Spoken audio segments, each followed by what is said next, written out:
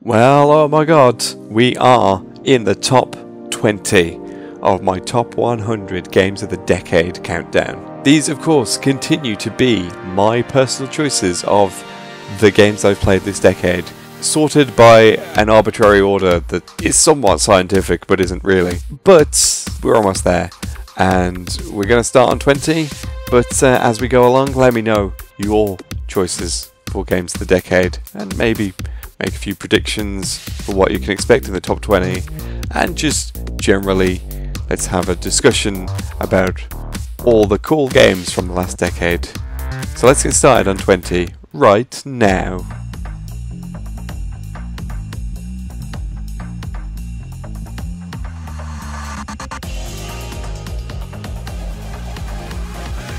Judgment is just Yakuza, but now you're a detective.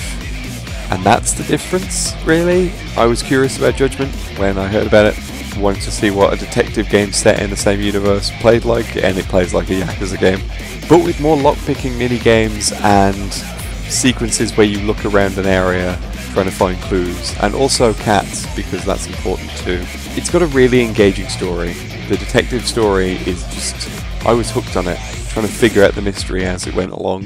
Sometimes I find that the Yakuza series, I don't latch onto the stories as much, but this one I did. I was hooked in and I was like, I need to know, I need to figure this out. Yagami is an absolutely great protagonist. I really like him as a character.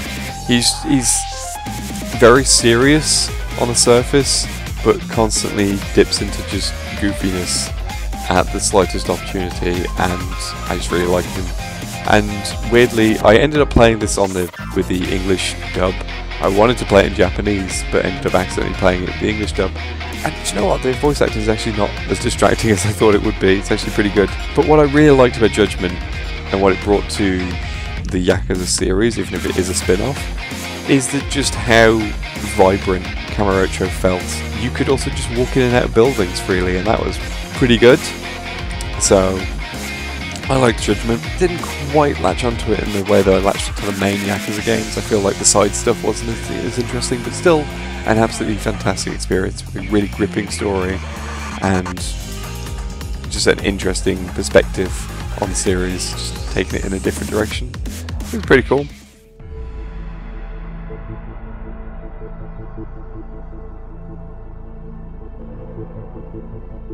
Hitman 2016 took a series that I've historically struggled to enjoy in any real terms. I've played demos of past Hitman games and just really not liked them.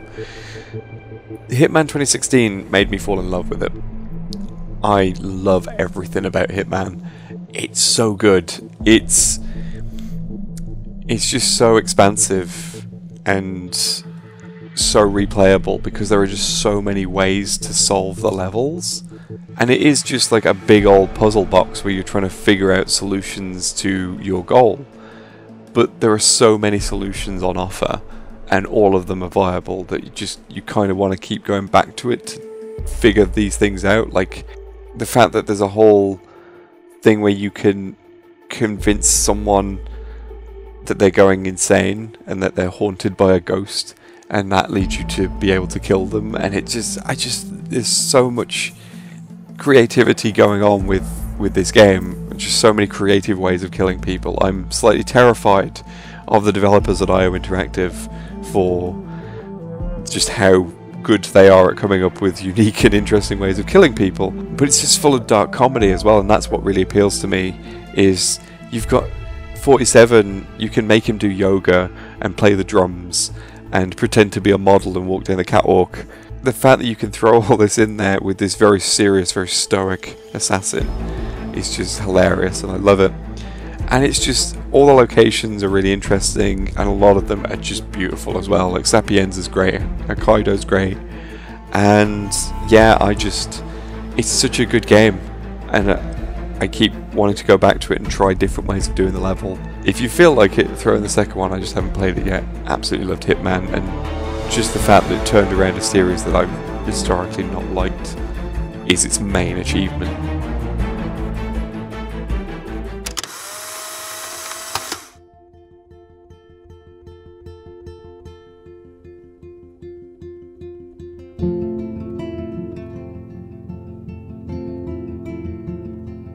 So initially, I didn't take much of an interest in Life is Strange. In fact, I actively avoided it because the developers, Don't Nod, previously had made a game called Remember Me, which ironically everyone's forgotten. I didn't, because it was bad. And it really did.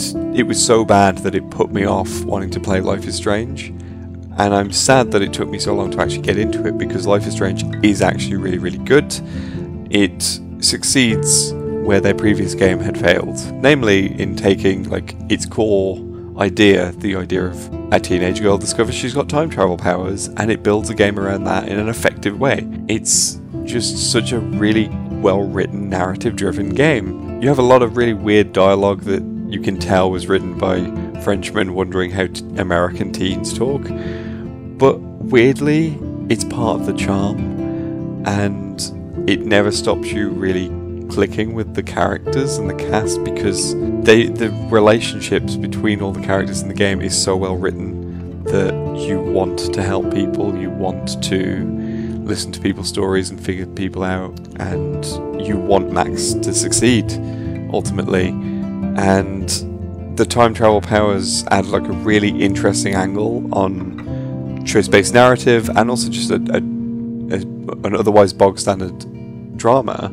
And the way that they've utilised the time travel powers are really, really good. But yeah, Life is Strange is just such a superb game with a lot of heart and a lot of charm, and it will just take you on an emotional roller coaster ride and not apologise for it. And it's great.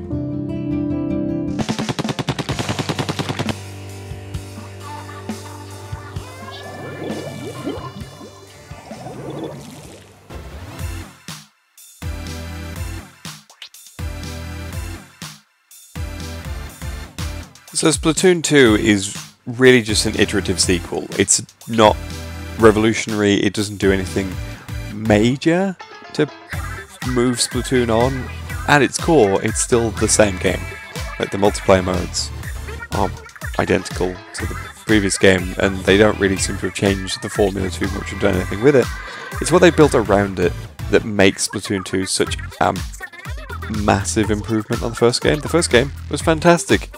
You've already seen it pop up on the top 100, but Splatoon 2 just takes everything the first game did and refines it, makes it really good. The customization options you've got have expanded drastically.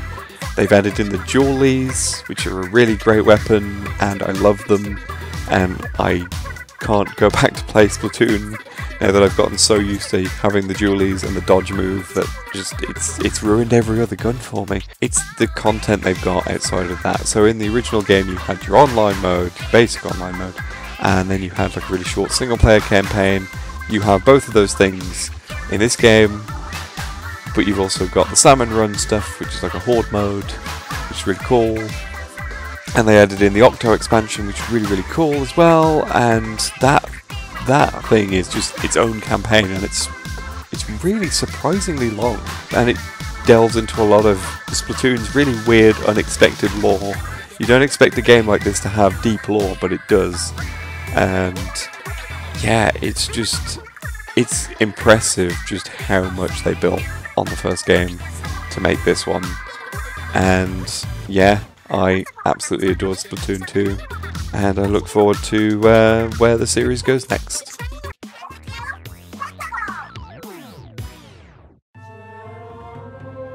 Civilization 5 continues to be an obsession of mine. It's one of those games that you can just load up whenever you just feel like kicking back and playing something. It's like a comfort game, essentially. But it's just such a deep, complex game, but it's also really easy to get to grips with at the same time, and I feel like that's its main charm. And I think the way that leaders interact with you in this, so the various different world leaders, the fact that you've got Gandhi and the ongoing joke about the nuclear weapons and all that sort of stuff, it's such a fun game. I would say you can just drop in and out of it at any time, but once you drop into it you never leave for about 5 hours or more. Or, you know, several days, actually. It's probably more accurate. Just one more turn, guys. It's just so easy to get sucked into it. It doesn't overwhelm you with stuff, but there's so much stuff in there that you can work with to build your civilization and make it as great as you possibly can. And yeah, it's still, I think it's my most played game on Steam, unsurprisingly, because it is the sort of game where you can just sit there and end up playing for hours, because it just keeps going, and it's just one more turn, guys. It is crack in video game form, and it must be outlawed, but I refuse to have it outlawed because it's just so goddamn good. Civilization 5, hell yes.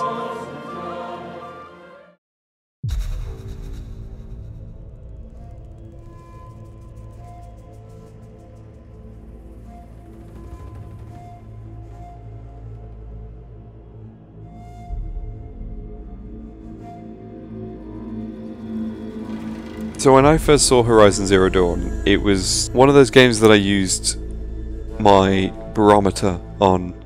So I have a barometer for games. If it has a female protagonist, I take an interest, because it means that the developers have actually thought about who their protagonist is likely to be, and not just made it, oh, well, what if, you know, buzzcut generic angry man in his 40s, you know. So, because usually when that happens, the rest of the game tends to be as boring as that sounds. But if they don't, they tend to be a little bit more interesting. And I saw Aloy pop up in the trailers. Then I saw the giant robot dinosaur, and I was like, well, I guess I'm sold now. And so I was really interested in a game where you're playing a supposed tribal woman fighting robot dinosaurs. I don't know what all that's about. And the more I played Horizon Zero Dawn, the more sucked into its story and its lore and its world building. It's such phenomenal world building. There is tons of stuff put into this to make this world feel compelling. You constantly want to find out answers to all the secrets that lie within this world, and I just absolutely adored every minute of this game. Hunting robots is fun, and exploring the open world is not a chore, which is often a problem I find with open world games, but it's so distinctive in so many ways that I don't mind exploring it, I don't mind wandering around it, and yeah, it's just, and I absolutely love the storyline, and Aloy is a fantastic protagonist, and I can't wait for the inevitable sequel.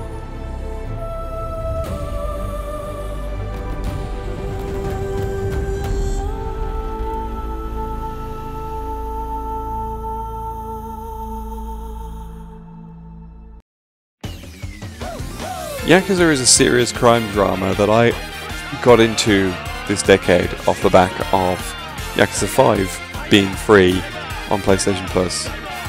You guys telling me how great the Yakuza series was, and then eventually getting into the series over time. Yakuza 5, I felt, was the best of the sort of older Yakuza games. You can include 3 and 4 into this entry as well, why the hell not? 3 is a weird one because, again, 2009 in Japan, and then in this decade in the rest of the world. But Yakuza 5, I just absolutely loved it. I love the fact that you had these 5 different protagonists, each with their own separate stories that all kind of culminate together. The fact that you had 4 cities to explore, so it never felt stale, despite it going on for hours and hours and hours. There's a million things to do in all 4 of these cities. They've just crammed in a ton of stuff. It's still got really compelling side stuff. Kiryu's taxi stuff was really interesting. I actually got really into Saijima's hunting stuff, despite not really liking Saijima in 4. So that kind of helped me like that character a bit more. And it's just a really full experience, which kind of shows why I really like the Yakuza series, because they cram so much stuff into basically life in Japan simulator, and occasionally some crime stuff happens that you might want to pay attention to. I also just really liked that you could play as Haruka, which is Kiryu's adopted daughter, as she embarks on an idol career, and it's all just rhythm games and stuff, and I'm like, I weirdly like this. Yeah, it's a brilliant experience, Yakuza 5, and yeah, I highly enjoyed it.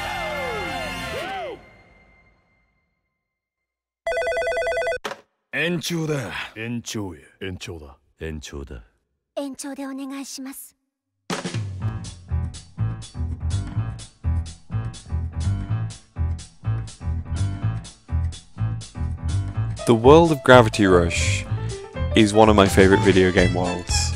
It's just beautiful, and I just love the concept of this city that's just floating up in the sky. It's separated into the different areas and connected by trams. It's completely impractical as a world, but I think that's what fascinates me about it, is just imagining living in this world. Gravity Rush, on the whole, is just a really cool open world game that, again, it's one of those where I don't mind exploring the world. It's mostly because you've got powers and you can just fling yourself across the map, and that makes life very nice indeed. It's such a weird, illogical kind of world that also just looks great because of the art style being drawn off like French comics and stuff like that. It's just really, I love it. And it goes further than that. The gravity powers that you get as part of the game, they're really fun to use. As you can just fling yourself across the map. And I love the fact that Kat, the main character, she isn't graceful in using these powers because she's a really clumsy character who's now like tasked with saving the world. She's a superhero because she's got these gravity powers, and she just kind of flails in the air and falls in a vague direction, and the fact that you can just crash into things and land awkwardly, and it's all just part of the charm of the character. I really like Kat as a character. She's bumbling, but she's kind-hearted, and it's such good characterization that they've got. The storyline also just gets completely ridiculous in ways you don't expect until you remember that the original director, Simon Hill, was the director on this. There's so much ambiguity, but it's such a fascinating story and a fascinating world that you get to explore with a really cool character, and I love everything about Gravity Rush.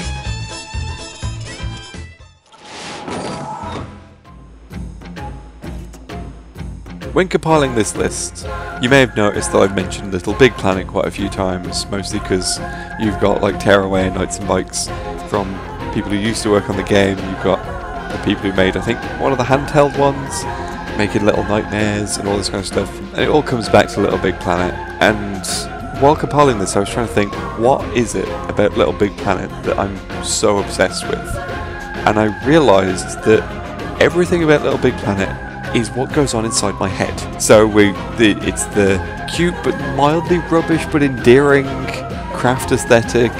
You've got the very silly British humour. You've got Stephen Fry as the narrator. The music is basically my music taste condensed into a video game. Little Big Planet 2 is the best one in the series by far, because it took everything that made the first game great and it improved on everything. The main story is just brilliant. It really expands on the cast of characters and builds on how they made the levels work. It's so much better having actual like characters in the world than having just like, we built this kind of collection of things that vaguely look like a person and we stuck a mouth on it. Having those new characters is really appealing, and the creation tools that you can use to build levels, they've expanded on them so much in the second game, and it's just brilliant. I absolutely adore Little Big Planet 2. I'm just glad that someone made a game that looks exactly like the inside of my head. Ladies and gentlemen, welcome to the New Donk City Festival, a celebration of the history of our city. And now, to get things started, her honor, Mayor Pauline. Super Mario Odyssey is the best 3D Mario game by far. Every single aspect of Super Mario Odyssey is pure joy condensed into a video game. Just condensed into that tiny little Switch cartridge. Everything about it is joyful. Everything about it is fun. This is a game that sets you out in a series of levels that are largely quite open, and you're encouraged to explore, and they encourage exploration in so many really cool ways. It's just the fact that like you can see different bits of the environment and you think, oh, what if I did this? What if I interacted with the level in this way? And almost always, every single time that you think, oh, what if I tried this? you get rewarded for doing it. You get a moon, which is the main collectible of the game. The game just keeps doing that. They've thought of absolutely everything that a player might consider, and I'm astounded at just how much stuff they've crammed into this game to make it work the way it does. Just the sheer imagination on show is just Nintendo at their absolute best, and it is absolutely a flagship Switch title. Like, if you have a Switch and you don't have Super Mario Odyssey, I don't know what is wrong with you. And just, it's all backed up with just really gorgeous visuals, like across the board. Every level looks great, and you've also just got this really good soundtrack. Like, almost every level theme is brilliant, and it has a theme song now, which of course makes it even better, because that theme song has the lyric "I'm flipping the Switch," because it's a Switch game. Do you get it? It's funny.